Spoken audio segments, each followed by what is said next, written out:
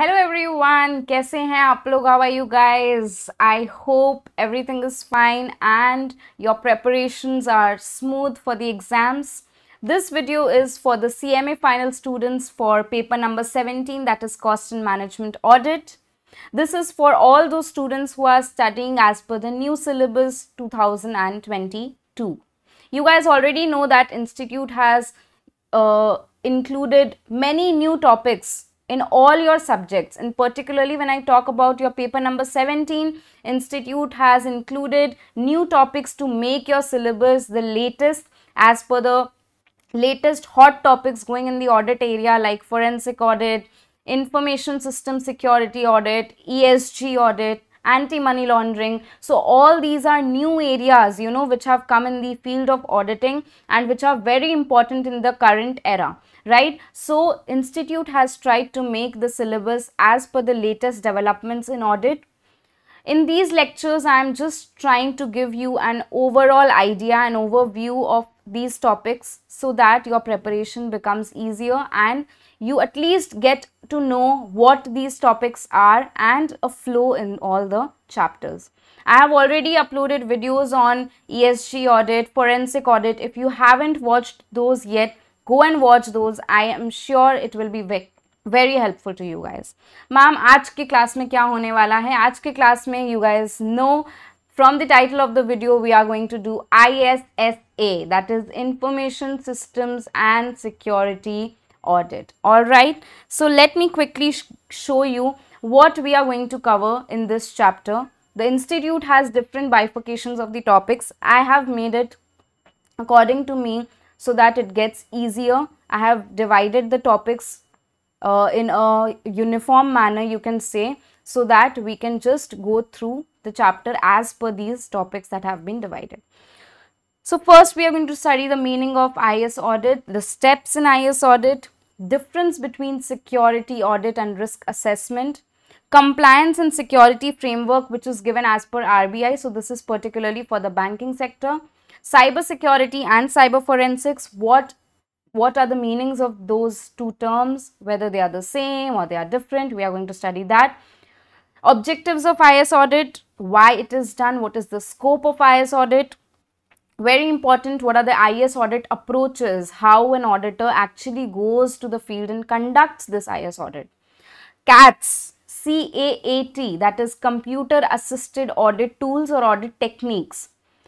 IS audit methodologies, subsystem factoring and framework for conducting IS audit. So these are the 12 topics that we'll be covering.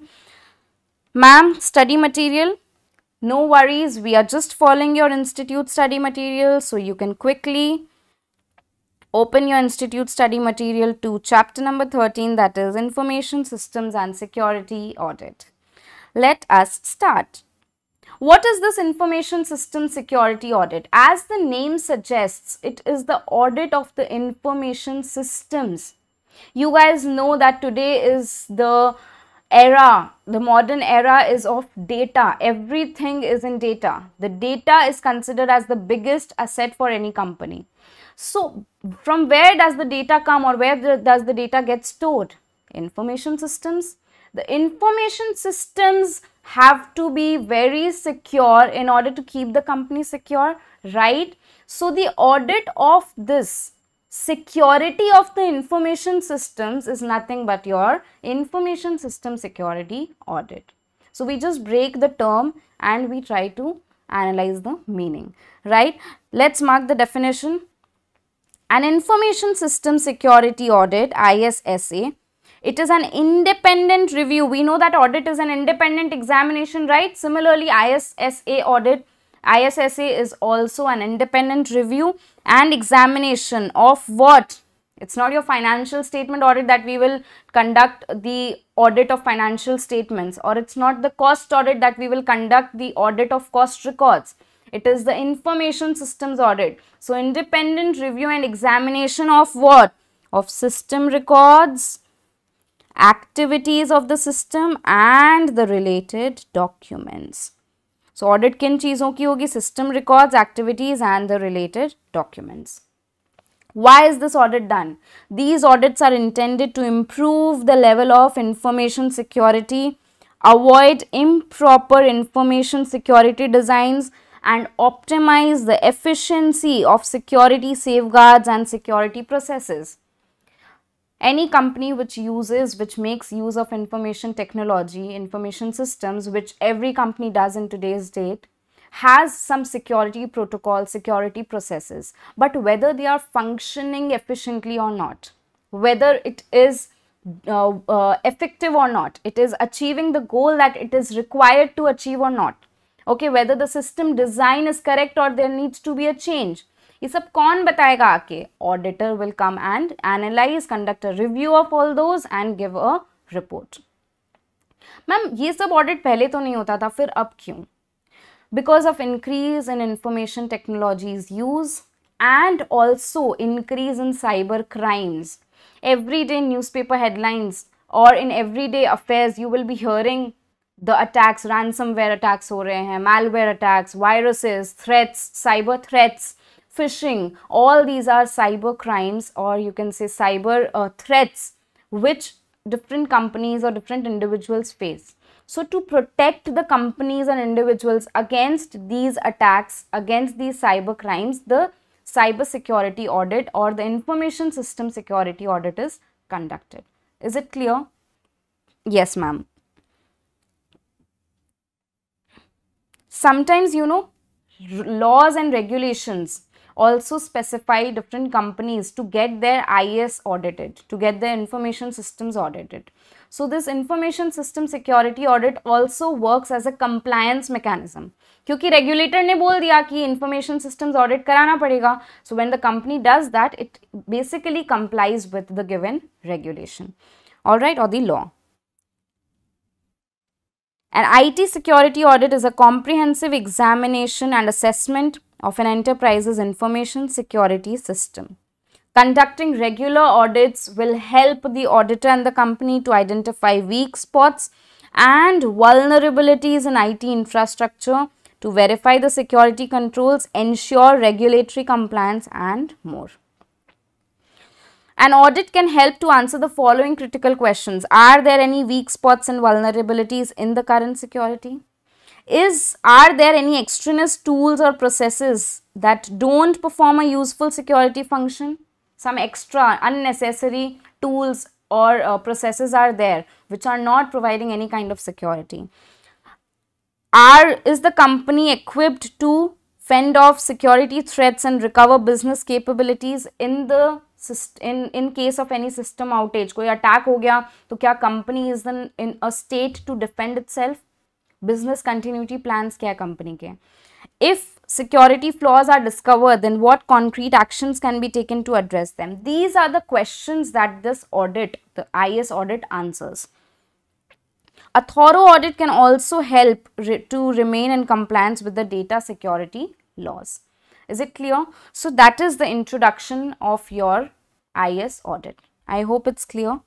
Next important topic is the steps in IT security audit. Basically, I am using this bell icon to remind me that this is an important area from where a question may be asked in the exam and I need to focus on. So you can give your own, you can just give a star mark or highlight with a different colored pen. It's up to you. So there are 5 steps in IS audit. The first step is define the objectives. Why the audit needs to be conducted? What are the goals? Okay, the roles and responsibility, basically the goals that the auditor needs to achieve by way of this IS audit. Which systems are to be audited, which facilities are to be audited, disaster recovery is also included or not in the audit. What is the scope, what are the objectives of the audit? Define the objectives. Next step is plan the audit. Plan the audit just like we do in traditional audit. What are the roles and responsibilities of different audit members? What will be the schedule of audit? What methodologies we will follow? Okay, then we will prepare an audit plan, document it and circulate it to the audit team as well as to the management. What will be the roles and responsibilities of the management? They have to give us access, complete access to all the IT assets so that we can conduct our audit smoothly. So all this will form the part of the planning of the audit. Next is performing the auditing work.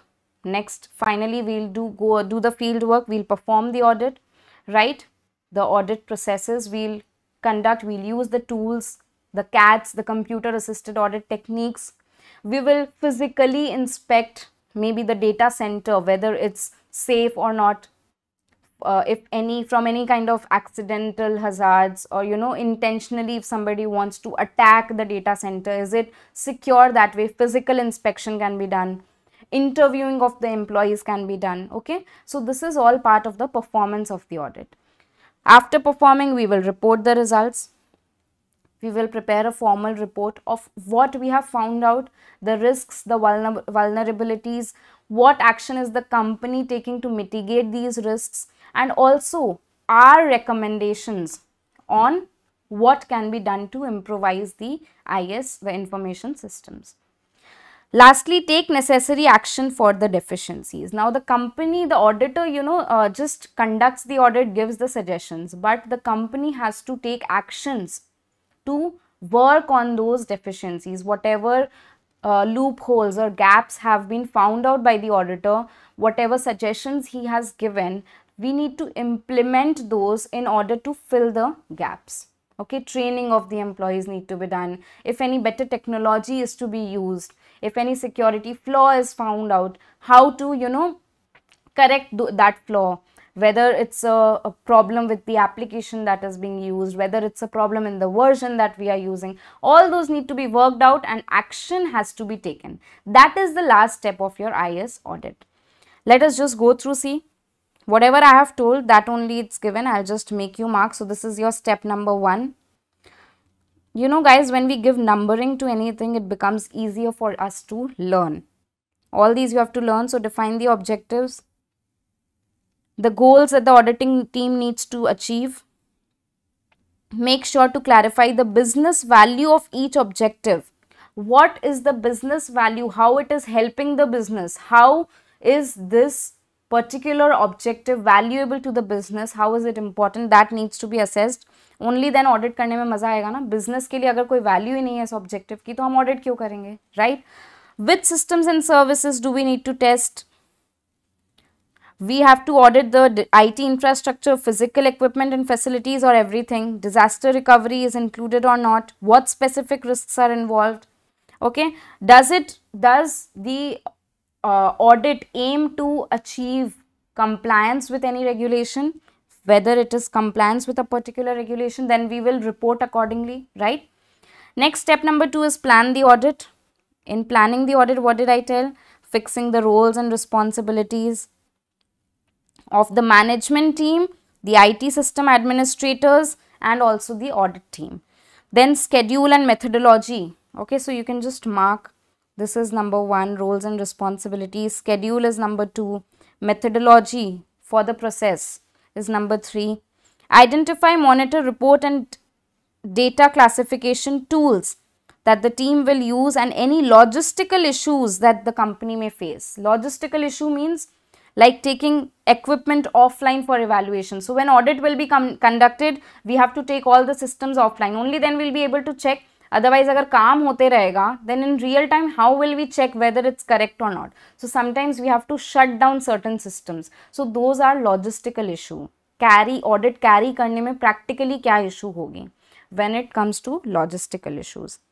Next, once the plan is made, we have to document and circulate the plan to ensure that all staff members have a common understanding. Okay, so this is point number 2. 3 tools is point number 4, logistical issues, and then document and circulate the plan. So this is your planning the audit. Next step is to perform the audit. Step number 3 is performing the audit. The auditing team should conduct the audit according to the plan and methodologies.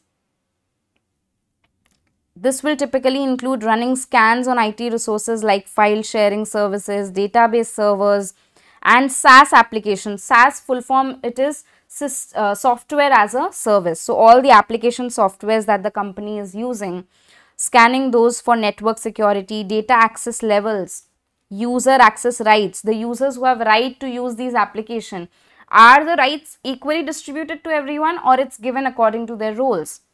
and whether it is working that way or not.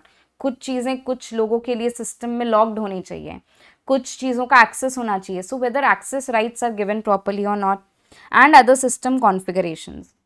So this is running scans is point number 1, this method running scans. Next is to physically inspect the data center for resilience to fires, floods, power surges. Resilience means protection, whether it can protect itself or not. Data center क्या होता है?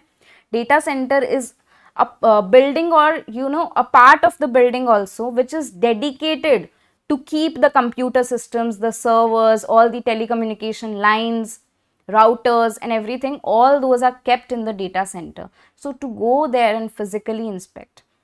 Then last step will be to interview the employees outside the IT team, not of the IT team of the company, outside the team, to assess their knowledge of security concerns and adherence to the company security policy.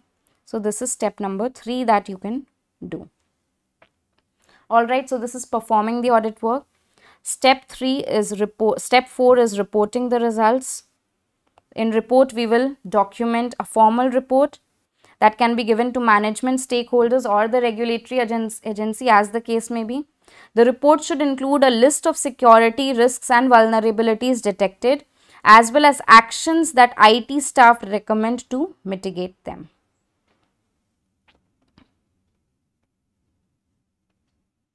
Actions. And the last step number 5 is take necessary action. Follow through with the recommendations outlined in the audit report. Examples of security enhancement actions. What can you do to enhance the security? Performing remediation procedures to fix a specific security flaw or weak spot. Training the employees. Adopting additional best practices for handling sensitive data.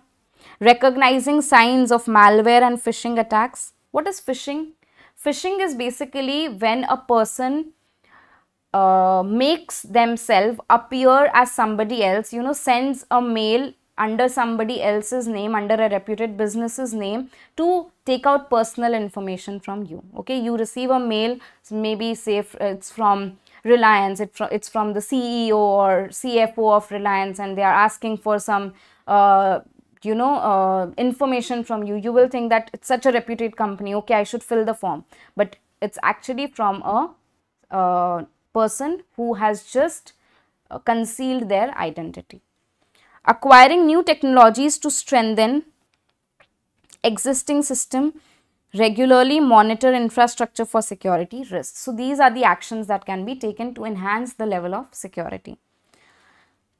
Next topic is difference between a security audit and risk assessment. Okay, so this was introduction. Your overview was your topic number 1 as per the table that I gave you. It was topic number 1. Then the steps was topic number 2.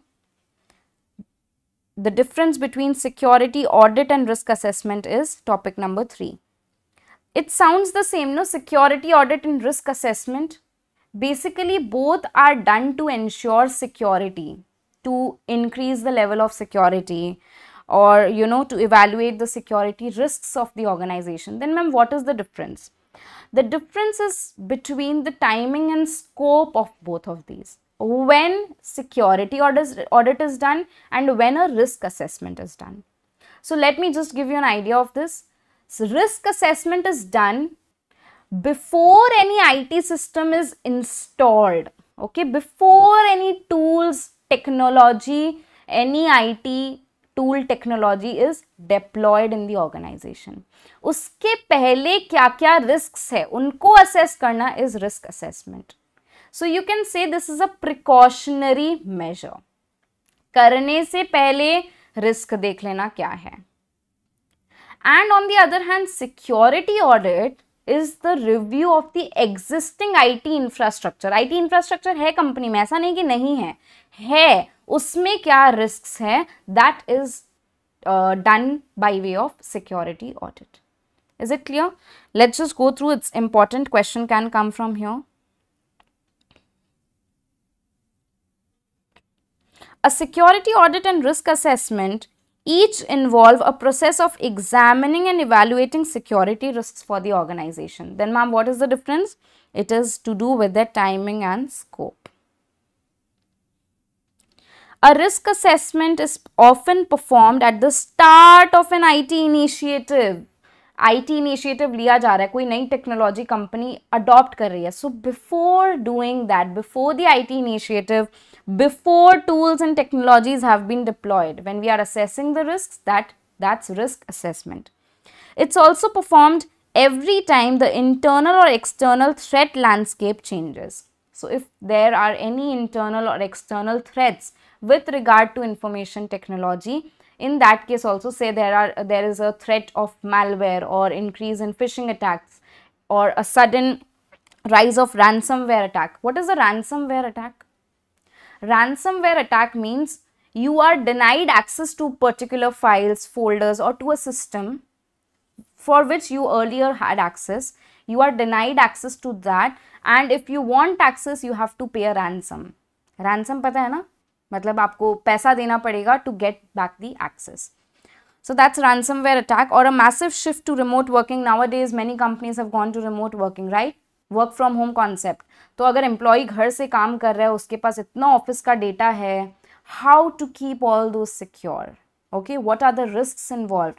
If a company is deciding to, shift to remote working, in that case, before doing that, a risk assessment should be done. What are the tools which can be used for doing this risk assessment? Basically, before employing any tools and technology, we have to check क्या-क्या risk है जिसके लिए हम tool technology को deploy कर रहे हैं, right? And what is security audit? It is an audit of an existing IT infrastructure to test and evaluate security of current systems and operations. To best, take out the best of the security audit, we should schedule the security audits at regular intervals on an ongoing basis. Now, to make sure that security audit is effective in identifying flaws and weaknesses, follow these best practices. So, what are the best practices that should be followed to ensure that the security audit is effective? Number one, clear objectives. Defining the goals and scope of audit. Measurable, actionable and successfully. Measurable goals होने चाहिए, ठीक है? What should be the scope? It should be measurable. And action should be taken. Action can be taken on such goals. ऐसे goals होने चाहिए. All the members should stick to the defined objectives. Okay? So that no time and resources get wasted in doing other types of work. Second step second thing that we should keep in mind to ensure that security audit is done effectively is obtain buy-in from stakeholders. What is buy-in? Buy-in basically means, you can say, support. So for an infrastructural initiative like a security audit, because we need support, it will require a lot of support. We have to get information from the organization, right? So we need to have support and advocacy from the top levels of the organization, including the Chief Security Officer, CSO and CIO, Chief Information Officer. Management should give all the time and resources that the auditor requires. Third point is define clear action items based on the audit results. Okay, it's not enough just to publish a report of findings. Khali report de diya, it's not complete. The audit should contribute to the security of the organization by providing clear and practical guidelines for cyber security improvements. Okay, auditor sirf apna report de diya that these are the security risks and the threats and the vulnerabilities. No use of just publishing the findings. Okay, the auditor has to give clear and practical guidelines on how to improve the cyber security. All right. If there is a system vulnerability, what action can be taken to remediate it? If any data system is out of compliance, out of any regulatory compliance, what can be done to bring it again into compliance? All right. So regulatory compliance. And the last point is security audit solution. IT security auditing is most useful and effective when conducted regularly. So create a schedule to periodically audit the entire system. So scheduling and periodical conduct of security audit is required. These are the 4 things that we need to keep in mind so that the security audit can be effectively done. What are the 4 points? Establish clear objectives, obtain buy-in from stakeholders, define clear items of action items based on the goals, and lastly, security audit solution should be conducted periodically, regularly. That was our 3rd topic. This is our 4th topic, compliance and security framework as per the RBI. So this is only for the banking sector because the banks heavily rely on the electronic platforms, on the use of information technology. All banking transactions you see nowadays are done through information systems, electronically, digitally. Even our government is supporting digital infrastructure. So because of that, अगर information system में ही flaw हुआ bank में, so you see what havoc can be created in the economy. So RBI has mandated the banks to get their information systems and networks audited. RBI expects banks to assess their cyber security preparedness, how well they are prepared for any cyber attacks. RBI mandates that a top-down approach in information security governance should be followed. Top-down approach means from the management to the CISO, that means the Chief Information Systems Officer, to the CSO, Chief Security Officer, to the lower hierarchy, that is the employees. Everyone should be aware of the security concerns in the banks related to the information technology. RBI also expects the banks to report to the Cyber Security and IT Examination Cell of the Department of Banking Supervision with the following details. What are to be reported to the CSITE? Gap analysis against the published Cyber Security Resilience Framework. Gap analysis means what is expected and what the bank has. What is the gap, the deficiency? Information security controls, the effectiveness of the controls that are implemented, the plan of action which the banks takes to minimize the security risks, to mitigate those, and the role of the CISO. How RBI audit is performed for a bank? It is done as an in-depth technical assessment, includes information security process audit, includes applicability of cyber security controls, by checking evidence and logs on servers, includes checking all norms of technical requirements as per RBI. So this is how RBI audit is performed for a bank. And RBI audit report में क्या क्या होगा? Gap analysis report. The report will provide who needs to do what activities to be compliant with the RBI. Okay, to be compliant with the technical requirements of the RBI, who in the company needs to do what. Wherever possible, the report will include details on what exactly needs to be done and by which team or which person. Very detailed, in-depth technical assessment is done. Next topic is RBI's cyber security framework domains. This is a very technical topic. We'll just briefly go through it. Don't try to understand each and everything. Otherwise, you will only get confused because it is given in very short in your book. If you want to go into detail, you have to go to the RBI circular and study this, wherein the RBI has given the framework for cyber security. What all controls do the bank need to have? RBI has provided clear guidelines for control implementation for the baseline cyber security and resilience framework. Okay, the baseline controls are given. Baseline controls means these are the controls that almost all the banks, okay, all the banks should have at minimum. Again, it is classified further as level 1 banks, level 2 banks, level 3 and level 4 banks. Based on the scale of operations, you need to have higher levels of controls. If you are a very big bank with many branches, higher levels of controls, level 4. If you are a small bank, just incorporated and with a very few branches, minimum operations, then level 1 controls. These are the levels of controls that have been given. But all the baseline controls are as follows. Inventory management of business, over here write IT assets. The bank should at all times maintain the inventory of what IT assets it's having, the hardware, the softwares, the network lines, information, data, what all IT assets it's having, uska pura inventory maintain karna chahiye.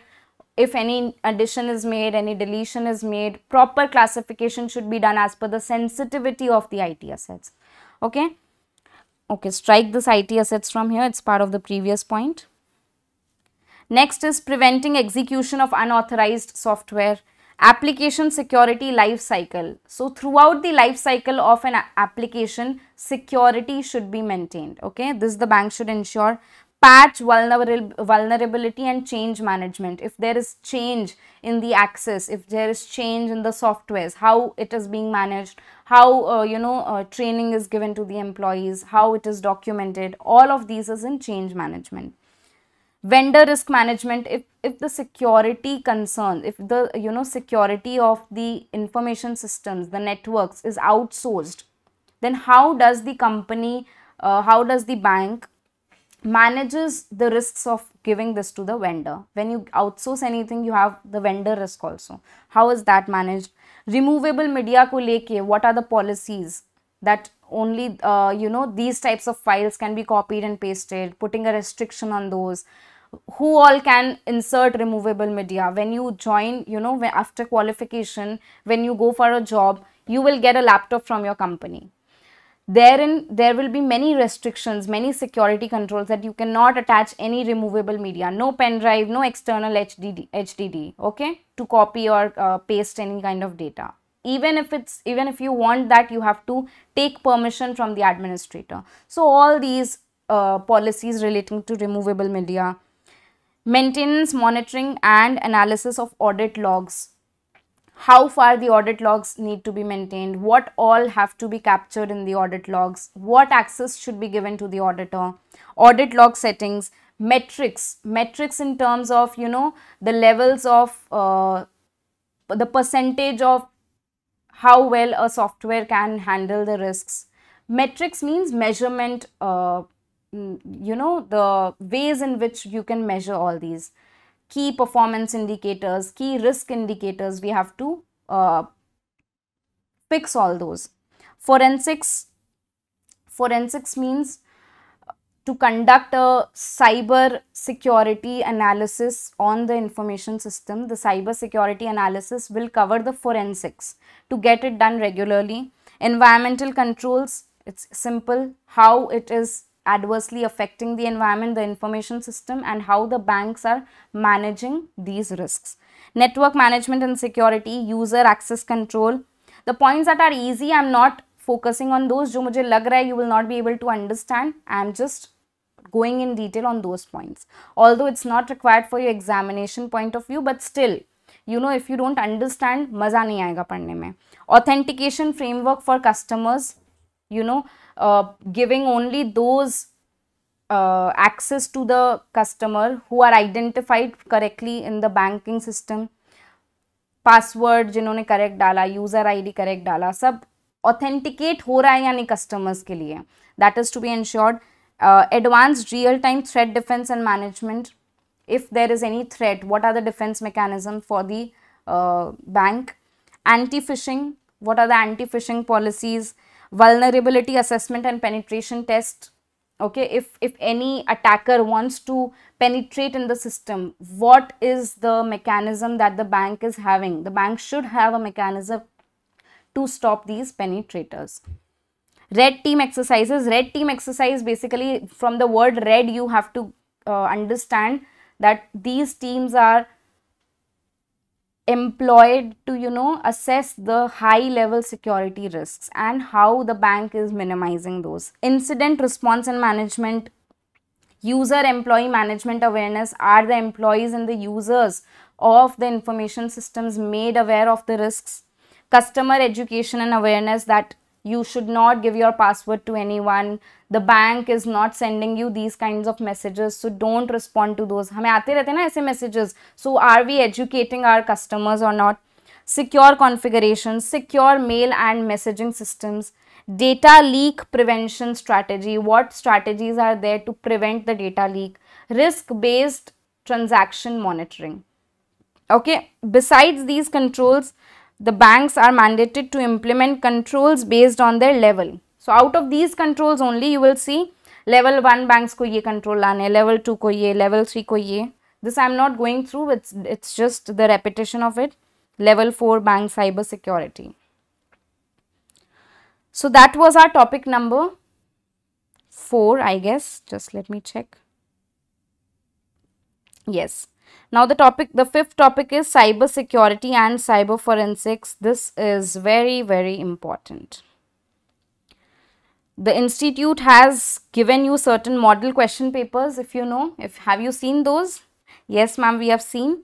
In that model question paper number 2, you will see there's a question on the cyber security and cyber forensics. So that way also it becomes very important, and it's a very easy topic. Cyber security and cyber forensic. Cyber security is basically a defense mechanism. Before anything has happened, any attack has taken place, somebody has tried to give you a threat. What defense mechanism, what security controls you have in your organization, that is part of your cyber security. और cyber forensics क्या है?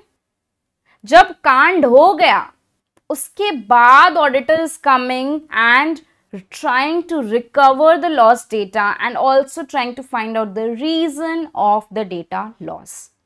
So one is preventive and another one is reactive.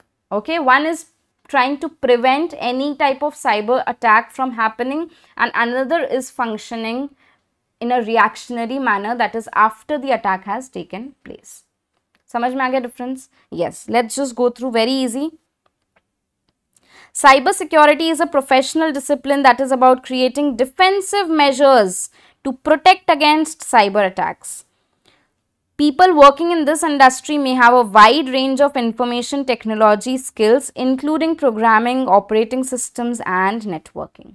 The primary goal of any cybersecurity professional is to create. So what is the goal of any professional associated with cybersecurity? To create a network or system that is impossible to breach, thereby protecting the information within the networks. One important note about cybersecurity is that it is almost entirely about prevention. Entirely about prevention. What can be done to ensure cybersecurity? Things like setting user permissions, establishing FTP, that is file transfer protocols, and requiring secure, frequently changing passwords are vital elements of cybersecurity. So in every organization, you will see cybersecurity measures are there. Now, what is computer forensic? Computer forensic is the practice of recovering data from a device, often to uncover evidence of criminal activity. From the word forensic, have you watched my forensic audit video? The lecture where I have explained everything about forensic audit. If not, go and do watch that. Forensic basically means to find out legal evidence which can be put in the court of law. So we are recovering the data from any device, and the objective is also to uncover why this data has been lost. The practice itself is reactionary, meaning it only takes place after an incident has occurred and is not concerned with preventing the incident. The computer forensic job typically serves one of two purposes. They either assist with an investigation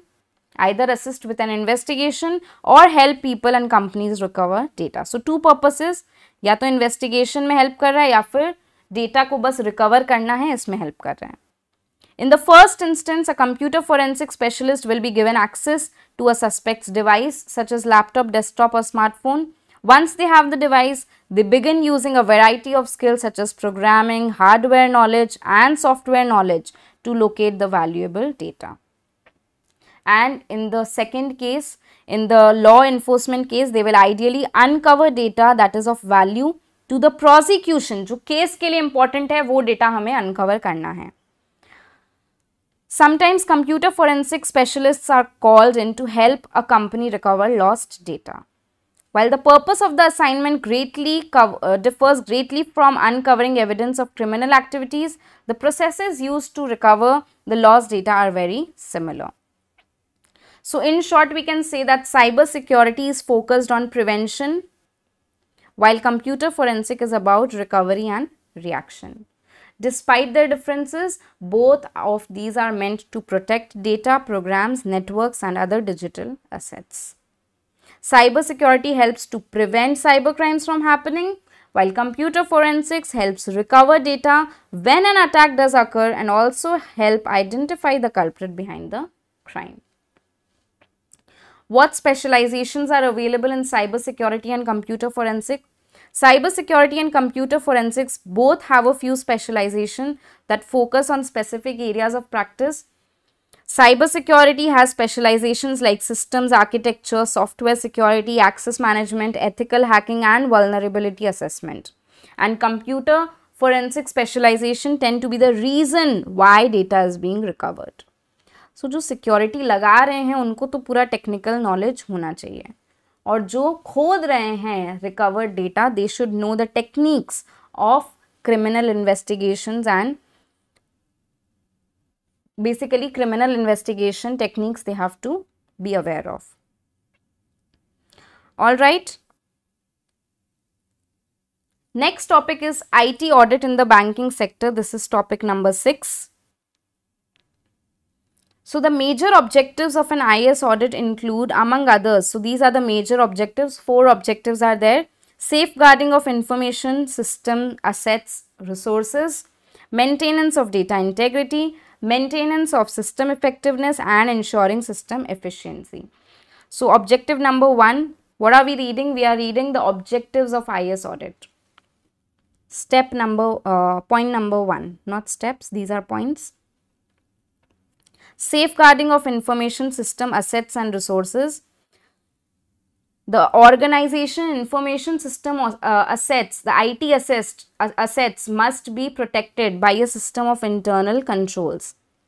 So when I say IT assets, it includes everything: hardware, software, facilities, people, data files, system documentation, and supplies.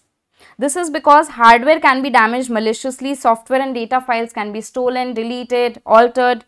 Supplies of negotiable forms can be used for unauthorized purposes. So safeguarding of the assets is an important function of the organization. So this is one of our main objectives when conducting IS audit. The term IT infrastructure is a generic one used to describe the physical computer installation, the system software, and the IS process that support them. So as an IS auditor, what we have to do? We have to review the physical security. Physically secure hai ya nahi, all the facilities, the system softwares, okay? And also we have to review the adequacy of the internal controls, whether the internal controls are adequate, sufficient for these IT facilities or not. IT facilities must be protected against all hazards, including accidental and intentional hazards. All right, next point is maintenance of data integrity. What is data integrity? Integrity of data means that preventing the data from any kind of unauthorized addition, deletion, or alteration. It includes safeguarding of information against unauthorized addition, deletion, modification, or alteration. This includes items such as accounting records, backup, documentation, etc. Data is most important in any information system. So data should be protected from any kind of unauthorized alteration, modification, deletion, theft. Okay, that is the meaning of data integrity. The auditor needs to ensure that the company is able to maintain its data integrity. Now, how to do that? The auditor will verify whether data has all these desired features or not. What are the features?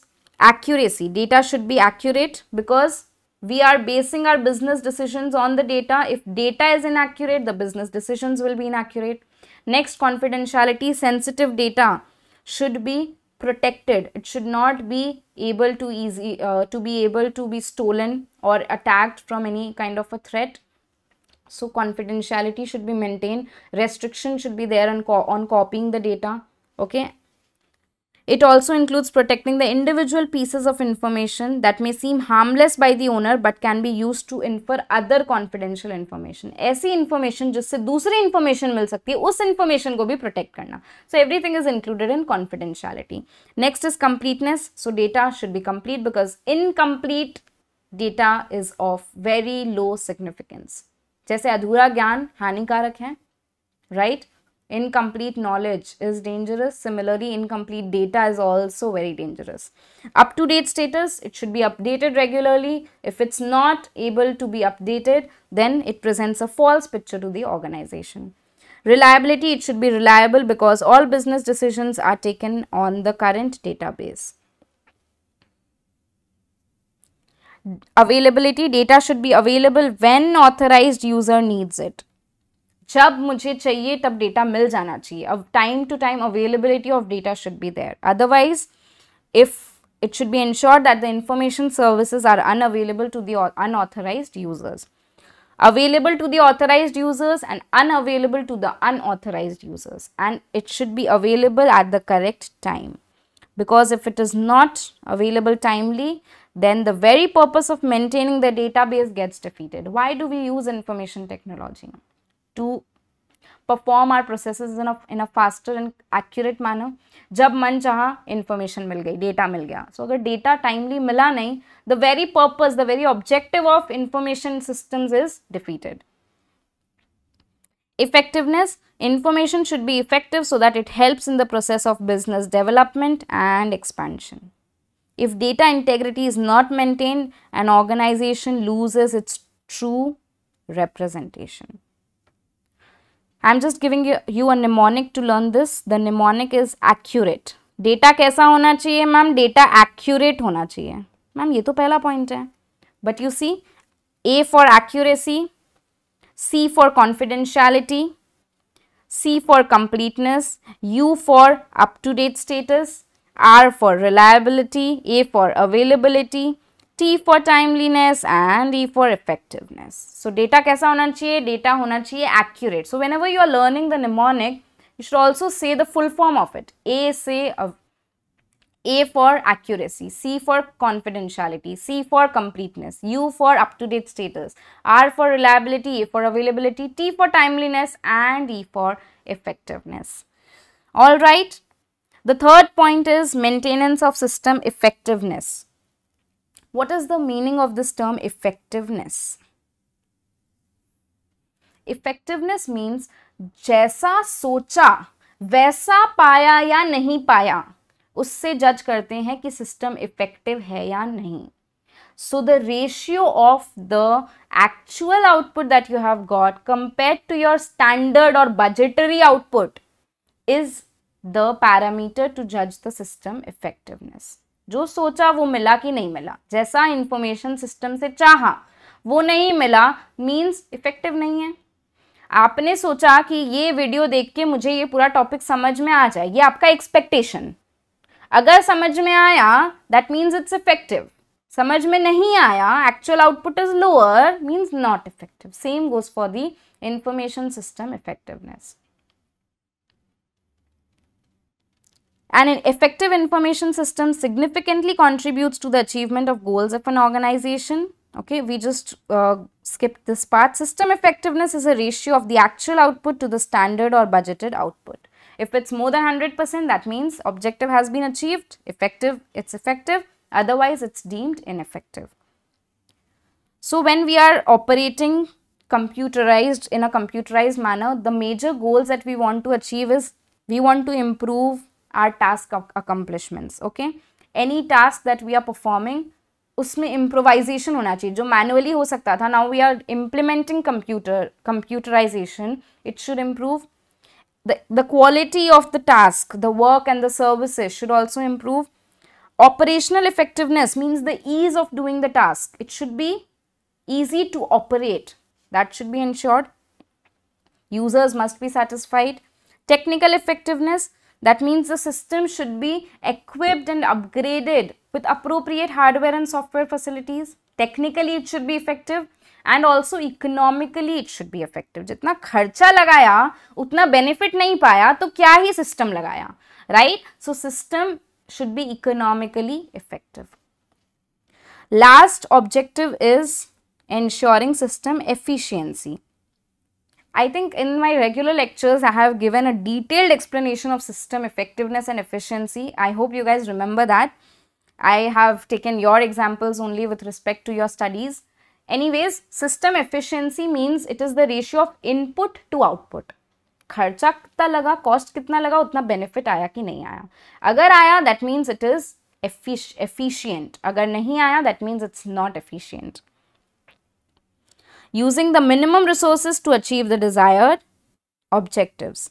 The ratio of output to input is known as efficiency. If output is more with the same or less actual input, then system efficiency is achieved. Input कम करो, output ज़्यादा लेके आओ, ठीक है? Then you are efficient. आप input ही बढ़ाए जा रहे हैं, output उतना ही रह रहा है, then you are not efficient, right? Other objectives are identify. So this is just the miscellaneous other objectives. Point number 5. Identify the risks that the organization is exposed to in the existing computerized environment and prioritize such risks. The implementation of information technology in the organization is as per the parameters laid down in the security policy or not. Verify whether the information system procedures and policies have been devised for the entire organization.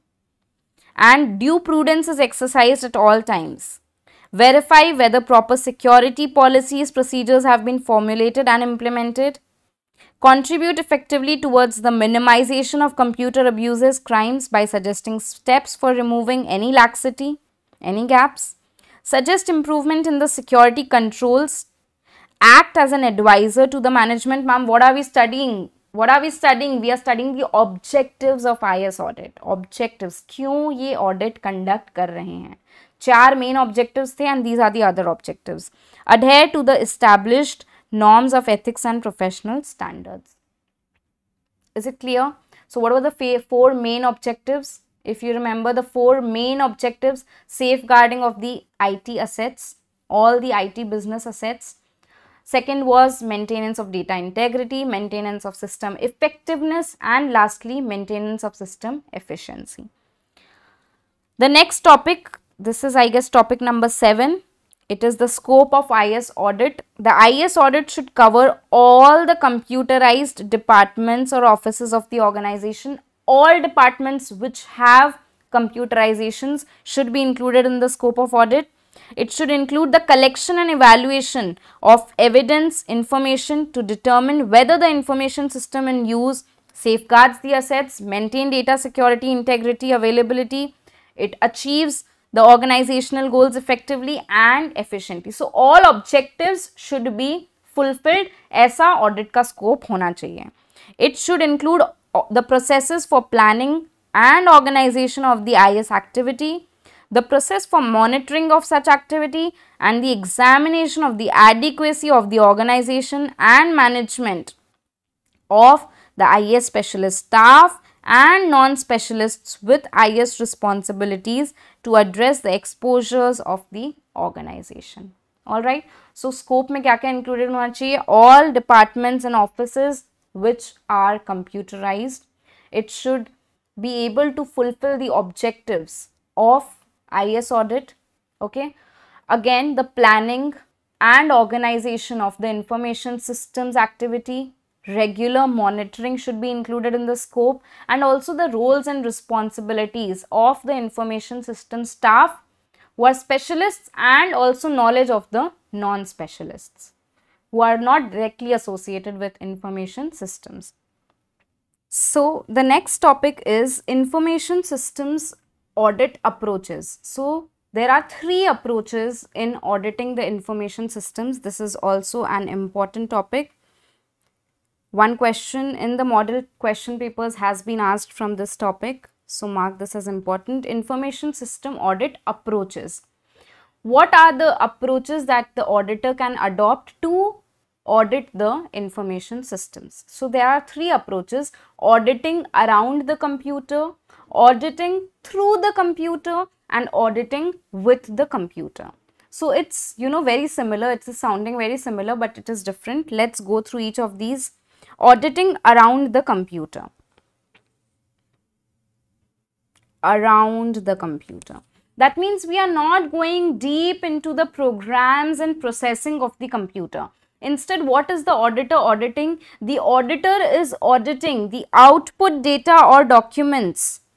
The focus is on checking the correctness of the output data or documents concerning the input of a process without going into details of the processing. So, no checking of the processing, but only checking कि जो output आया, जो document आया input देने के बाद, वो सही है कि नहीं.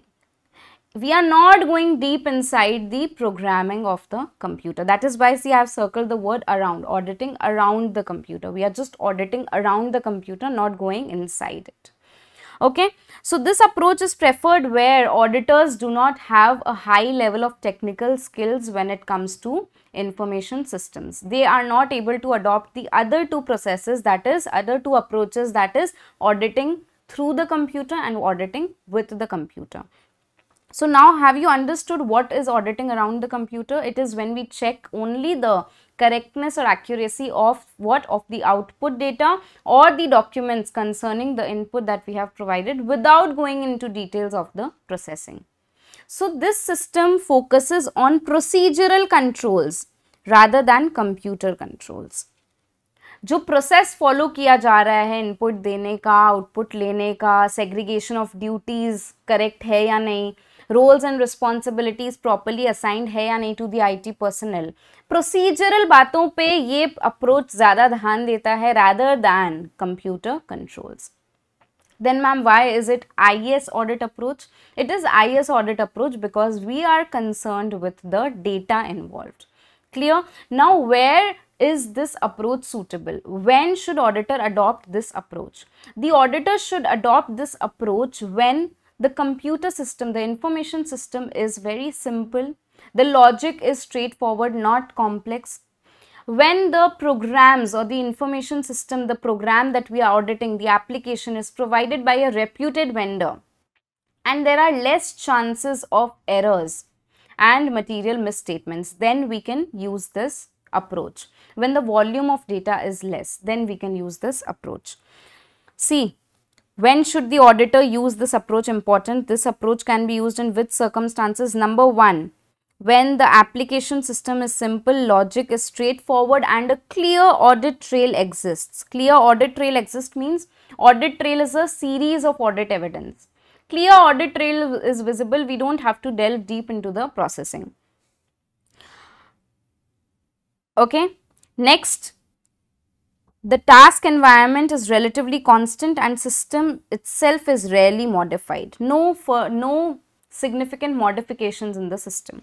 Second, this approach may be used when an application uses a generalized package that is well tested and used by many users. It is provided by a reputed vendor and has received widespread use. For example, Tally. You all have heard of the common accounting software Tally. So if the auditor is auditing a computer application which is, an organization which is running its accounts in Tally, and Tally is provided by a reputed vendor, in that case they may use auditing around the computer where no source code is changed and documentation to prevent unauthorized modification of the package exists. That means nobody can make any unauthorized changes in the source code, in the documentation of the package. It is a kind of a fixed package. Okay, not a lot of customizations can be made. Understood?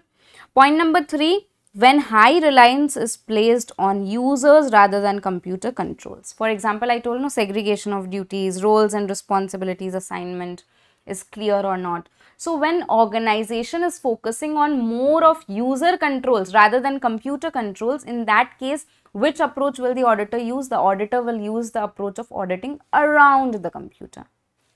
Understood? Now, with this, you can guess what will be auditing through the computer. What does through means? This is the computer. We are going through the computer, inside of it. So basically, we are processing what? We are auditing the programs and the logic. The target of the audit in this approach will be the programs and the data which is involved in processing.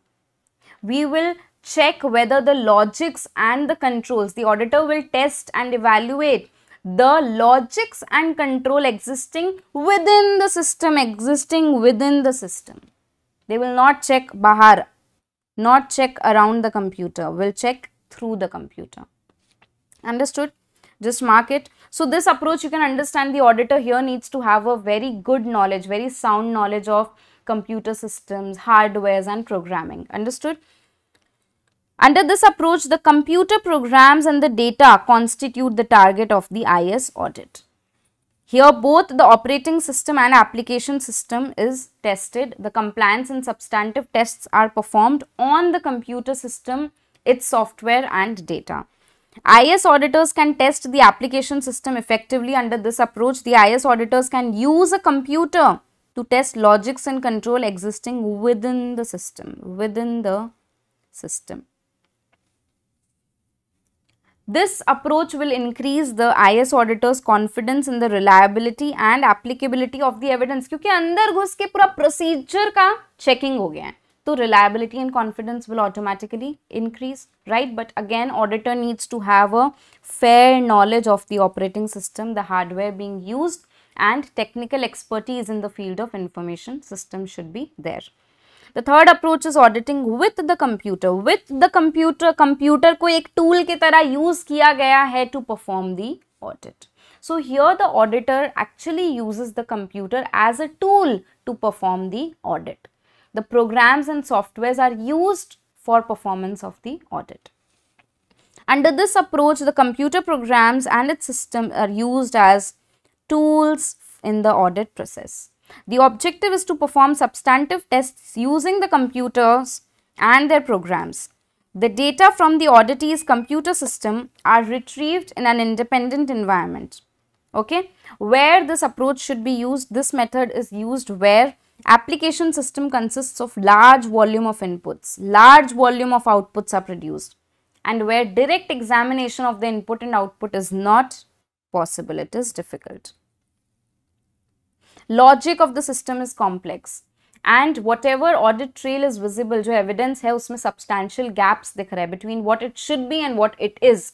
In that case, we have to use the computer as a tool to perform our further audit. And with this, we go to the next part of this topic only, that is computer assisted audit techniques. So when we use computers as a tool to perform audit, we are actually using what? We are using CATs, computer assisted audit tools or techniques.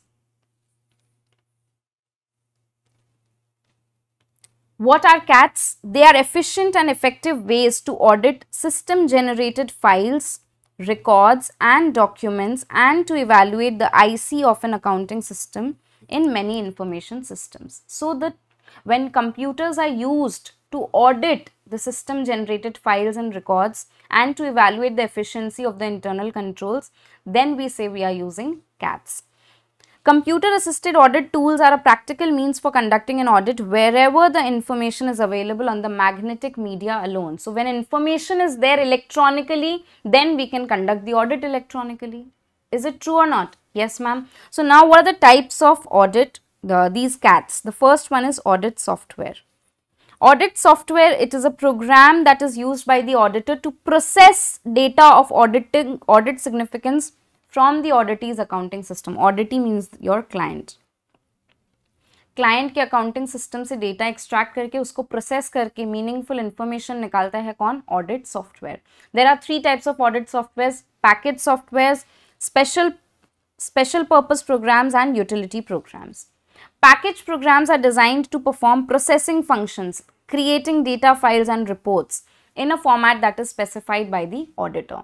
Okay. Next, special purpose programs are used to perform audit tasks in certain specific circumstances and are prepared by the auditors or an outside programmer engaged by the auditor. So, as the name suggests, they are meant for special purposes. They will be used only to perform certain specific tasks. And utility programs, you can understand by the name, utility means something that is of use okay, which is satisfying a want or a desire of the auditor. So auditor's desire is, say, to check the accuracy or to perform certain calculations, sort or create the files, print the reports. In that case, utility programs come to play. They are used to perform common data processing functions such as sorting, creating and printing files. Clear? So, three types of audit softwares. Next method, tool of CAT is test data technique. Test data technique means here what we will do, we will take a sample of data. Sample means we will take some dummy data and put it as input in the computer system. Dummy data, for example, कुछ transactions की detail मैंने डाली. Now I know what the result should be, okay, that is the determined result that is known by the auditor. Now when the computer processes it and it gives a result, it is the actual result given by the computer.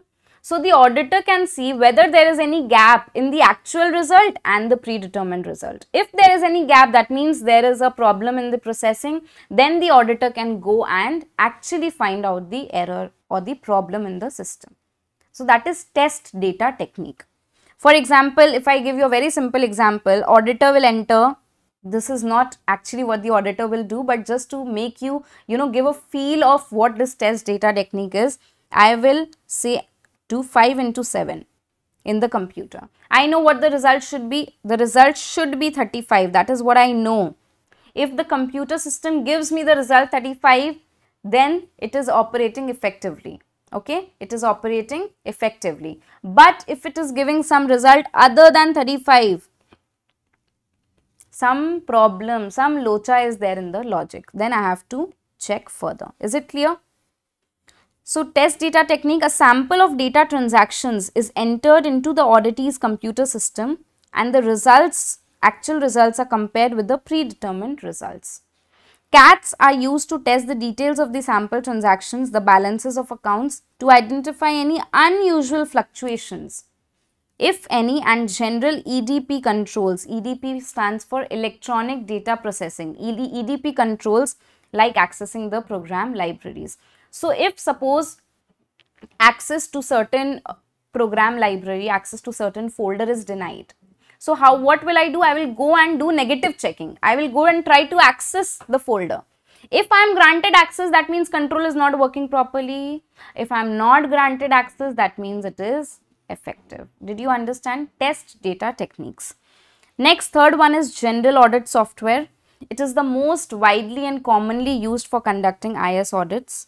Its use is limited by the skills of the personnel conducting audit. ACL is one such software. So ACL is now known as, the name has been changed. It has been basically taken over by a company, that is Galvanize. It is now known as Galvanize. It is a tool for data analysis. So for data analysis, we use this ACL or Galvanize. It has the capabilities for compliance and substantive testing. We all know what compliance and substantive testings are. ACL is used to access, analyze, summarize or report data. What are the advantages of using this general audit softwares? It creates flexible reports and documents. Auditors are independent of the technical experts for the data access and the process. So they can perform their work independently. More audit coverage. It saves time, money and effort. It helps gain control over and confidence in the audit results. General audit software is not useful at the application level. Okay. That is all about your computer assisted audit tools. The next topic, again, it is very important, I would say. Question from this topic has also been asked in your MQP, model question paper. The information system audit methodology. Methodology basically means the steps.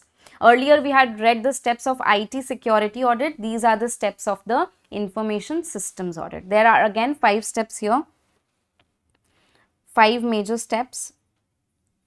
Planning of IS audit, test of controls, test of transactions, tests of balances and completion of audit. In the planning stage of audit, what we will do? Planning, it is the first step of the IS audit. What do we need to do in the planning? We need to understand the organization, the the structure of the organization. What are the departments? What are the offices that are computerized? We need to obtain an understanding of the organization. Secondly, we need to obtain an understanding of the processes and the programs that are involved. We need to understand what are the objectives of conducting the audit. Also, a risk analysis of the operating system should be conducted. What are the risks and vulnerabilities of the system? Because according to that plan, then I will conduct my audit. We have to also obtain an understanding of the internal controls. Now, how can I do all of this planning? I can do by taking interviews of the employee, by observation of the controls, okay, by inspecting or reviewing the past audit reports or past records of the organization. Understood? So, all these are the ways in which I can plan my audit. So, I'll just quickly make you mark the points. If you learn point wise, it becomes easier for you to write in the exam. So, it is the first step of the IS audit. What we need to do, we need to obtain an understanding of the auditee department, office, organization and its processes. Also, so this is point number 1. Secondly, we need to obtain an understanding of the objectives to be accomplished in the audit, collecting background information of the entity, assigning appropriate staff according to their skills and aptitude, identifying the areas of risk. So, risk analysis of the operating system is the fifth step. So, when we do a risk analysis, we are able to understand which are the risk areas of higher risk, and we can focus on that, right? Next, to understand the internal controls used within the organization. Point number 6. Now, various techniques that can be used is review of previous audit reports, papers, interviews, observation of activities. This can help us to plan our audit. Step number 1 done. Step number 2 is test of controls. Now, actually going into the field and checking of the controls. During this phase of IS audit, internal controls are tested to evaluate whether they operate effectively or not. This will include test of 2 types of controls, which we'll read further in this chapter: management controls and application controls.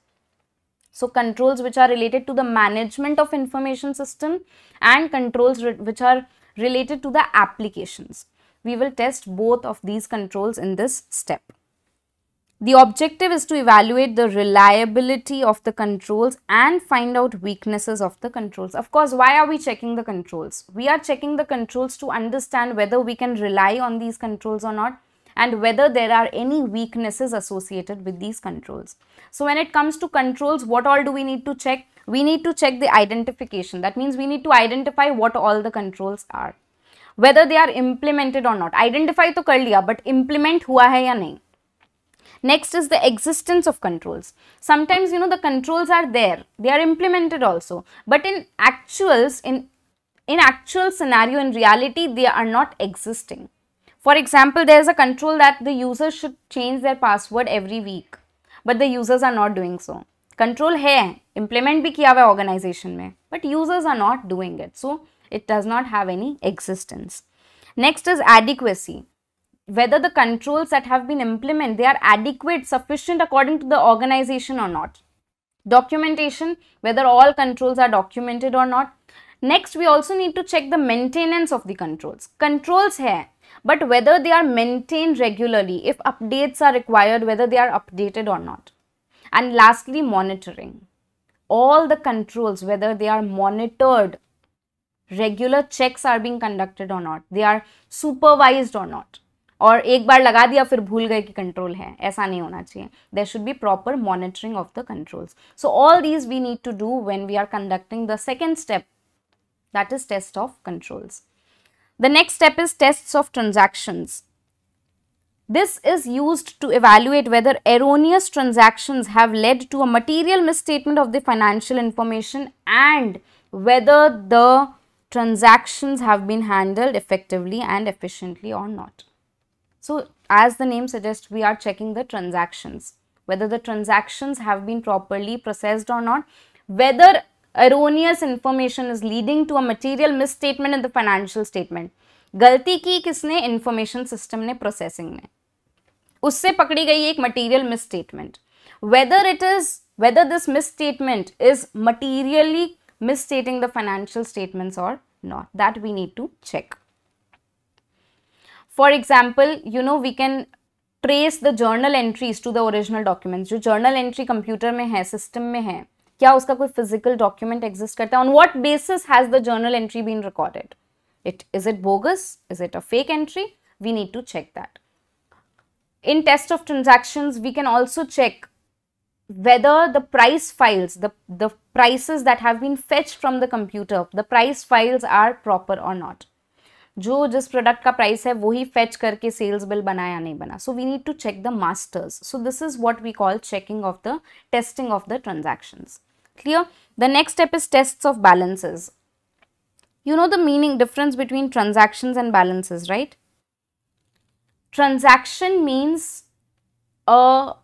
you can say an exchange between two parties, okay? And balance is the final net result of all those transactions.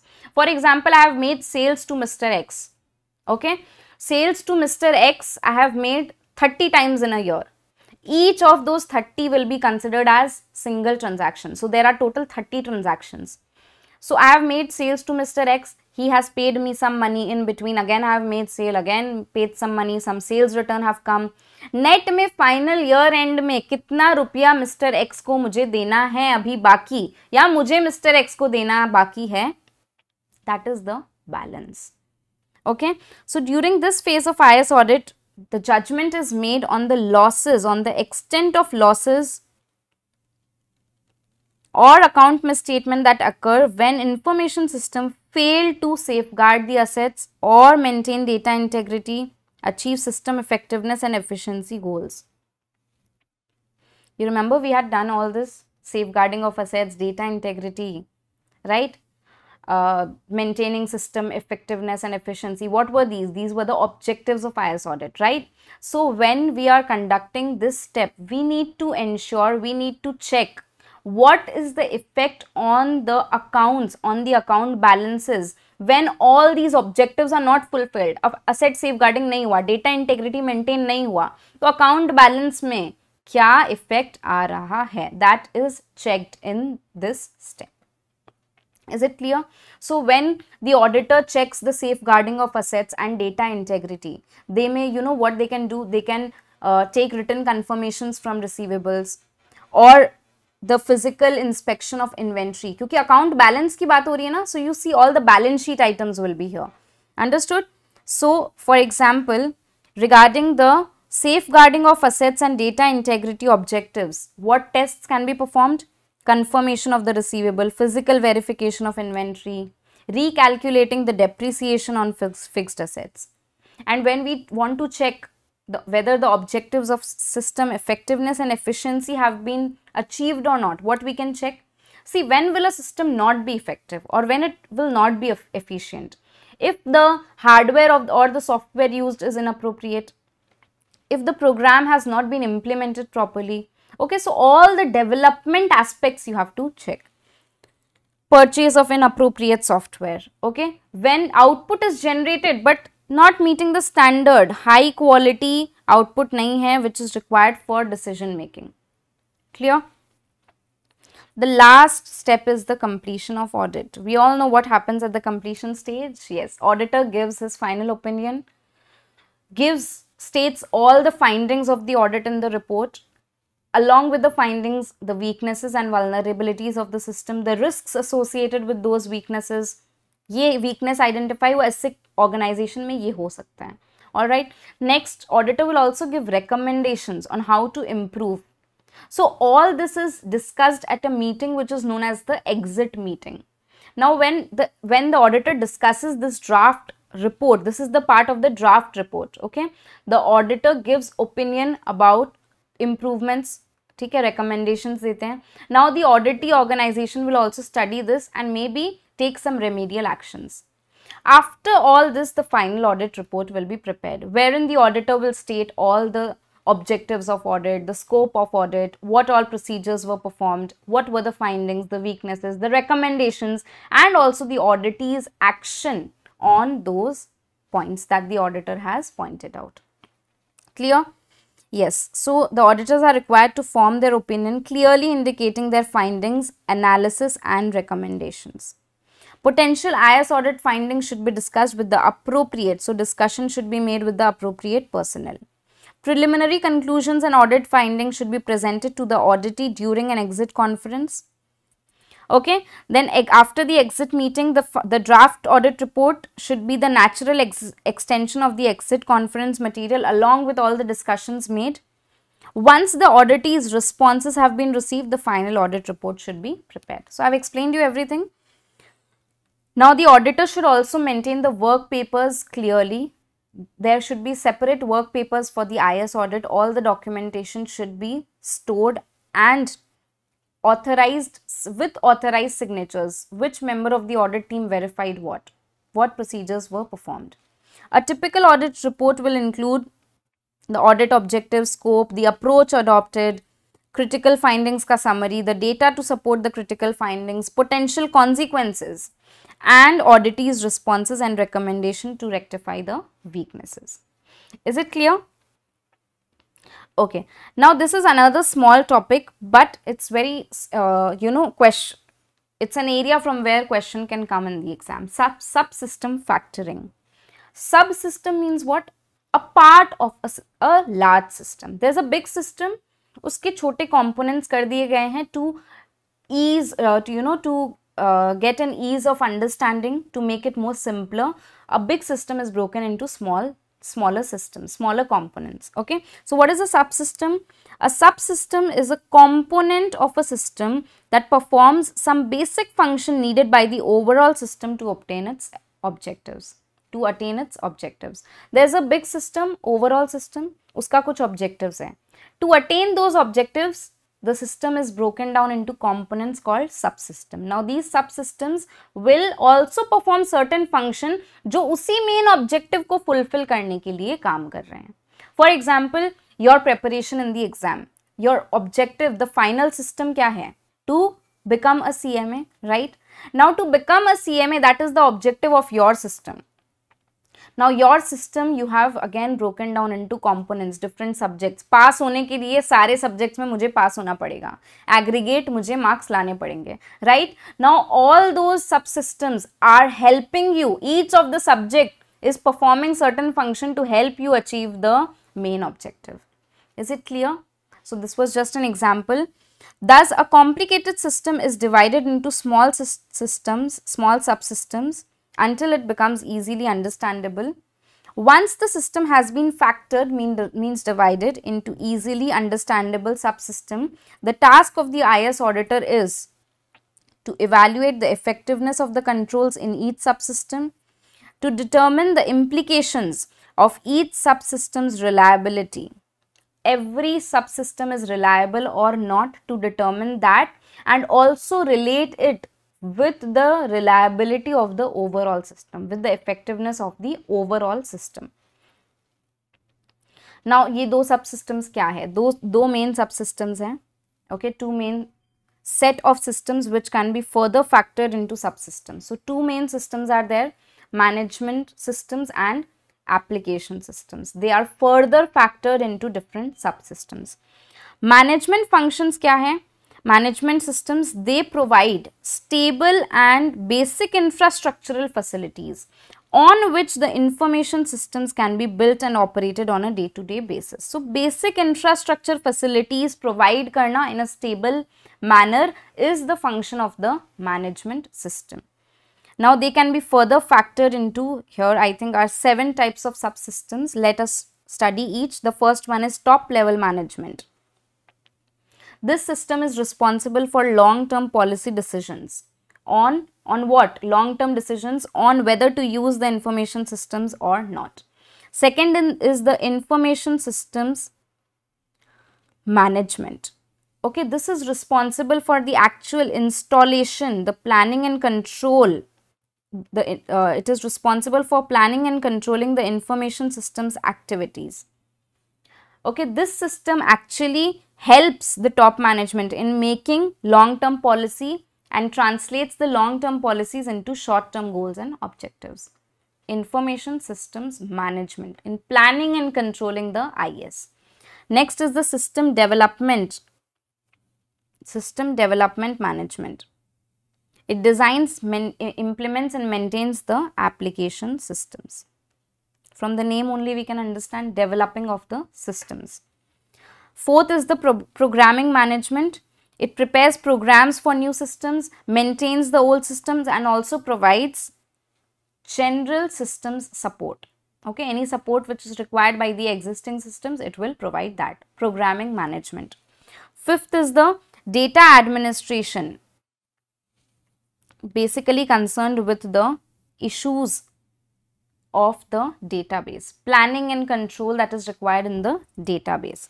So all this is, helping the main system, that is the management system, to provide the infrastructural facility, providing the database, providing the systems, providing the programs, right, to help the information system to work.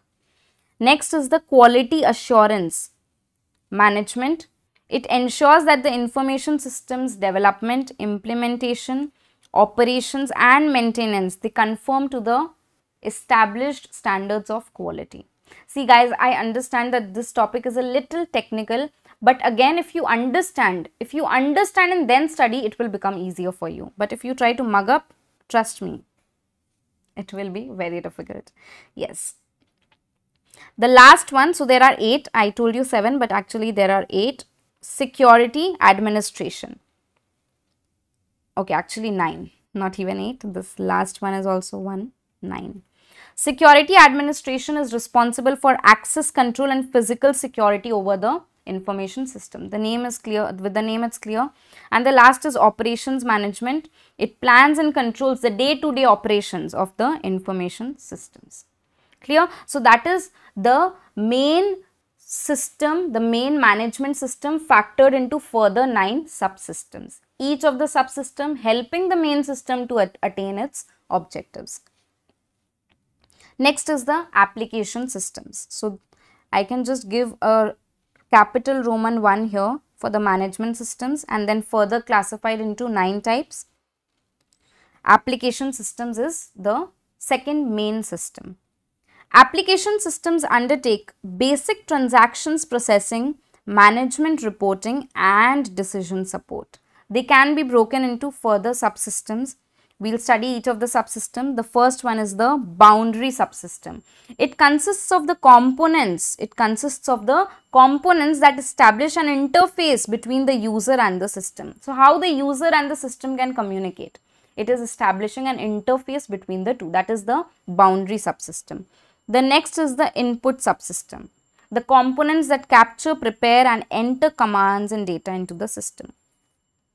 Third is the communication subsystem. It consists of the components that transmit data among the subsystems and systems. Boundary system and input system. How can they communicate? Using the communication system. The output system and the input system, how they can communicate? Using the communication system. So transmitting data between the subsystems is the work of the communication subsystem. The processing subsystem, it has components that perform decision making, computation, classification, ordering and summarization of data. All the processing that needs to be done is done by the processing subsystem. So this was number 4. The fifth one is database subsystem. So we had the database management, right? Similarly, we have the database subsystem and application system, which will help to add, modify, delete, alter data in the system. And last one is the output subsystem. It consists of components that retrieve and present data to the users of the system. So retrieving data, getting back data from the information system and giving it to the users is the function of the output subsystem. Is it clear? Okay. So the next topic is the broad framework for conducting IAS audit. This topic is basically, you can consider a repetition of the objectives. You will see all the objectives of IAS audit again coming here. But here we'll talk more about what are the concerns involved. Okay. The major concerns for IAS audit which have been derived from its objectives. So the first objective was safeguarding of assets. We remember that we need to safeguard, the auditor needs to ensure that all the IT assets, data, hardware, software, programs, operating systems are safeguarded. Now, what are the concerns relating to the safeguarding of these assets that we are going to study? The first one is environmental security. So, you know, the environment in which all the assets are located. Say, for example, the location of the server room, the location of the database, data center. It should be secure, it should be safe from all types of environmental damage. Maybe intentional, maybe accidental.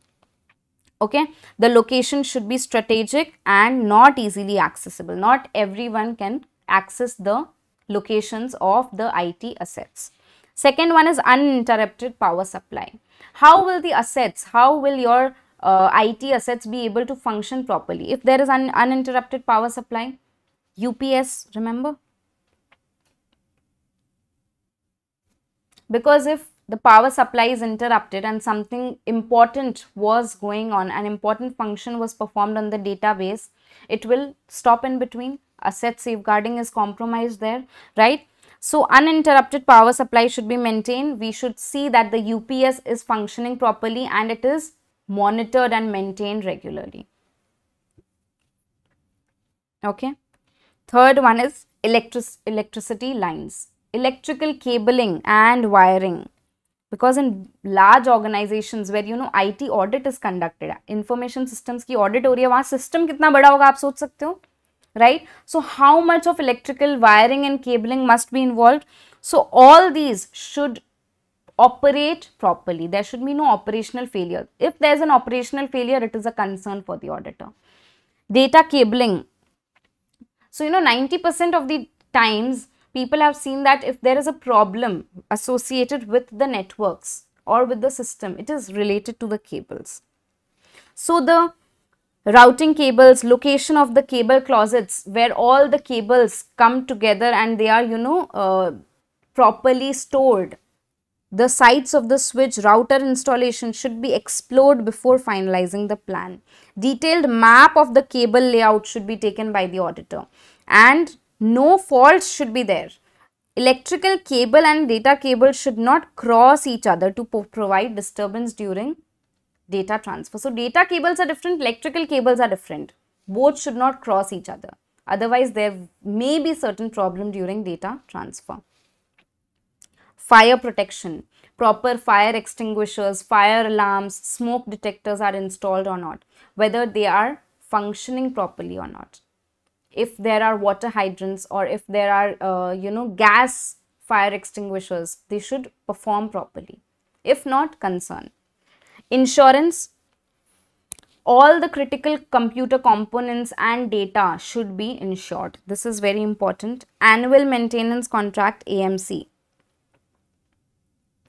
Periodic maintenance of computer network is essential.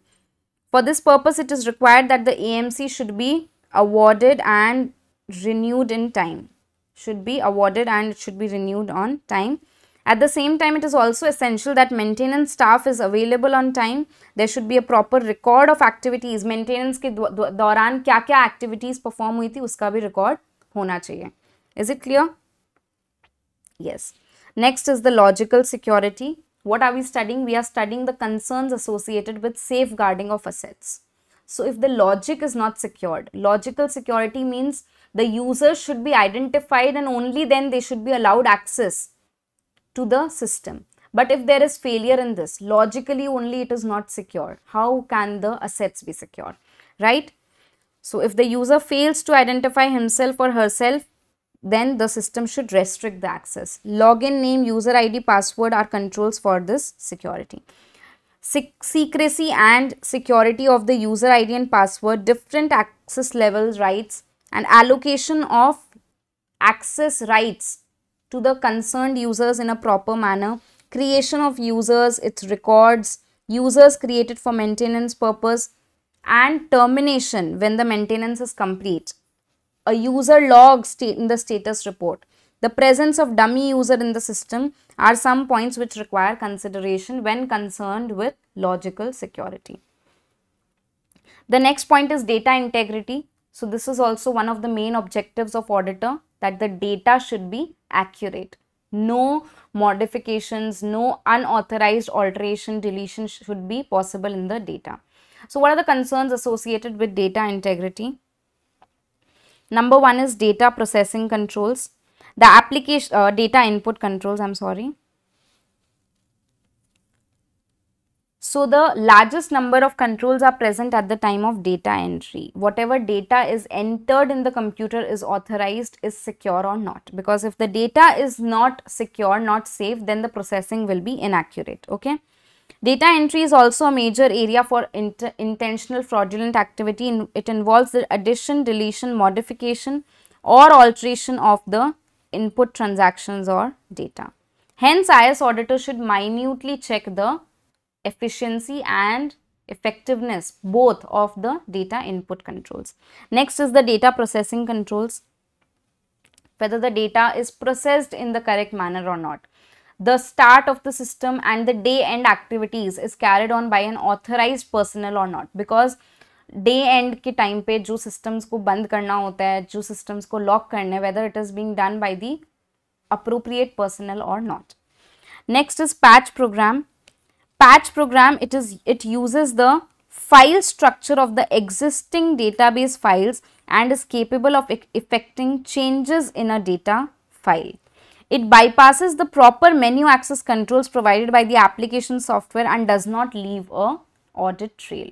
So this is very important to check, that it will bypass the entire system and will leave no audit evidence. So checking of these patch programs is very important.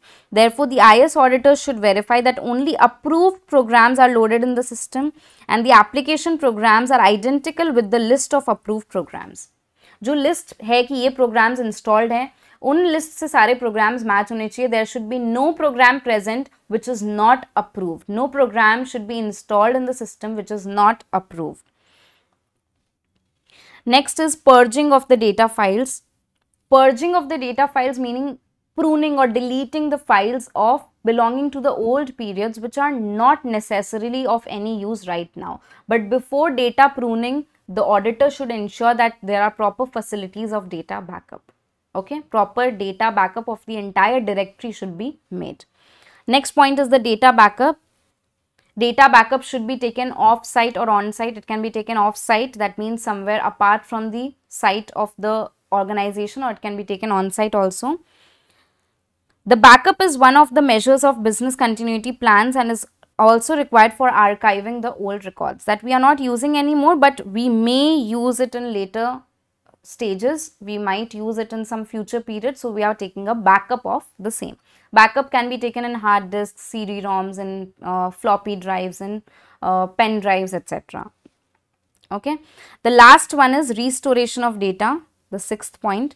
Restoration means we have taken the backup and now we are restoring. Restoration will be done only when there is a loss of data due to an accidental hazard or due to some intentional virus attack. The data has been lost, corrupted. In that case, we need to restore. So, to achieve the objective of data integrity, auditor को ensure करना होगा ये सारी facilities present है या नहीं है. The next point is business continuity planning.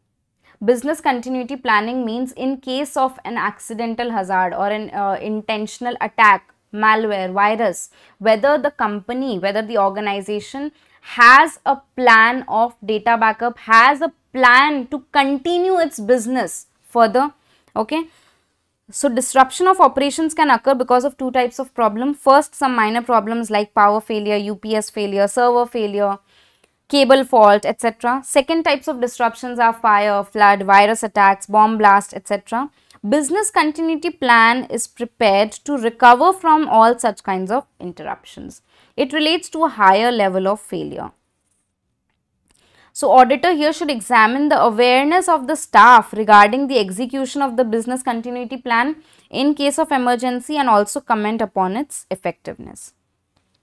BCP is required to satisfy short, medium and long-term recovery. Okay, there are three methods of recovery here, namely cold, warm and hot backup sites. Cold, warm and hot. A cold site is where a computer room is provided in which the equipment can be installed when needed. So एक computer room दे दिया, यहाँ पे अगर ज़रूरत पड़ी, किसी दिन कोई disaster आ गया, कोई attack हो गया, तो यहाँ पे computer system install कर सकते हैं. That is a cold site.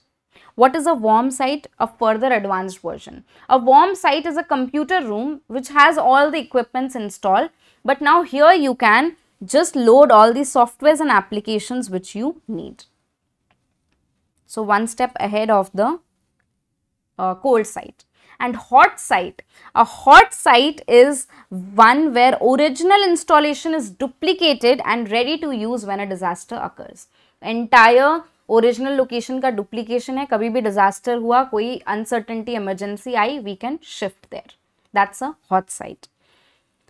Output reports. So, you know, there's a principle in computers, and that is we call GIGO, garbage in, garbage out. So if you give in garbage, the data that you have entered as input is rubbish, meaningless, that is garbage. The output report that you will get will also be rubbish, meaningless, that is garbage, right? So reports and printouts that are generated in the computer system ensure the correctness of the inputs and processing.